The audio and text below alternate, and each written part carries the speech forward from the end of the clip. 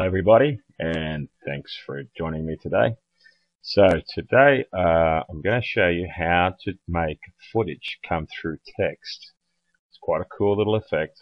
For whatever reason you need it, I'm going to show you how it's done. But first, I'll give you a little preview of what we're talking about. So this is what we're going to do. As you can see, the footage will only come through where our text is. Pretty neat, huh? Okay, so how is this done? Well, that's why you're here, I guess. Let's get rid of this and start again. Alright, so what we need to do is we need to create some text. So we go into our title track, double click again onto our preview window. Just type in anything. I'll use the word hello. Isn't that nice? Now obviously you can change your font to whatever size or shape you wish. Make sure it's white. And also, what I always do is try to pick a really thick font because it works better. If it's thin, you're not going to see too much. Make sure you have no shadow, so we'll just double check. No shadow. Okay, now we actually haven't done anything yet. All we did is create text on our title track, but we need to turn this into a photo. So go to Tools, Painting Creator, and there it is.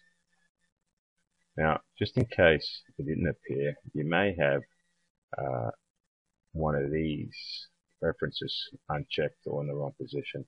So make sure it is in the current timeline image and press OK. Also, do not use animation mode, use still mode, and make sure the enable layer mode is unchecked, and that should be it. Now what you have essentially done, you've taken a snapshot or a photo of the background, but you can't use a background because technically it's not a photo, so we need to still create a photo of this. But we need to do that, we actually have to do some work. So the easiest way I found was just use the color white and then click anywhere in white using your paintbrush. And now look, it's highlighted snapshot, so I'm allowed to now create a snapshot, and there it is. And then I just press OK. And it goes into samples, so I'm a bit anal, so I'm going to copy this. Then I'm going to go into where I created my folder. As you can see, I've done this before. I've practiced so I can look really professional. Alright, so let's grab your footage. Now let's grab hello. And let's just size it to match the footage. So double click, mask and chroma key. You click apply because you're applying the overlay. And then use your color overlay mask and select white, and there you'll see that the footage is coming through your text. Isn't that neat? So simple, nothing to it. Now I'm just going to get back here. I'm just going to turn this right up to 100. It just makes everything just a little bit more crisp. And there you go.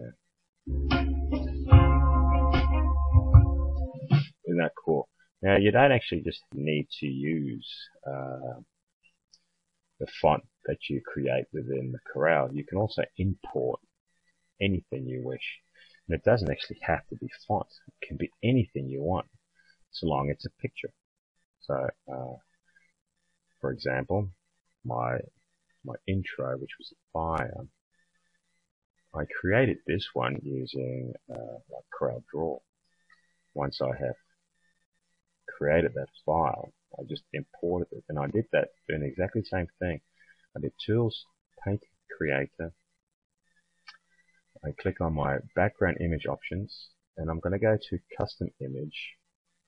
Click my browser and find out where is that picture. So it's here. I press OK. Now see, now I've got my picture, and again I have to still create a snapshot, so I'm just going to click anywhere in the white, snapshot, and there it is. Press OK. And there. Same thing. Copy. I'm gonna, oh, look at that, it already went there. Never mind. I really should stop smoking pot. And there it is. So, and it's exactly the same. Right click, Chroma Key, overlay, white. Let's get that to screen, shall we? So it looks awesome. And voila.